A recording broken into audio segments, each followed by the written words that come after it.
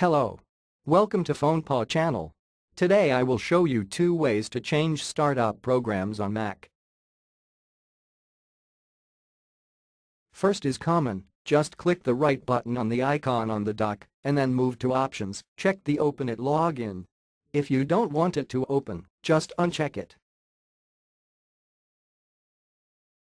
The second way is go to System Preferences. Find the User and Groups. Select the login items. Then unlock the privilege and add the program you want.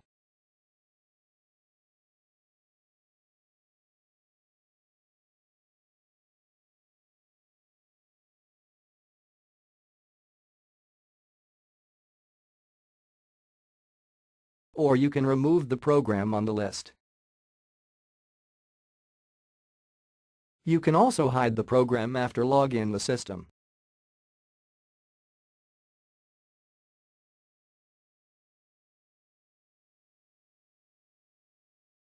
So that's all.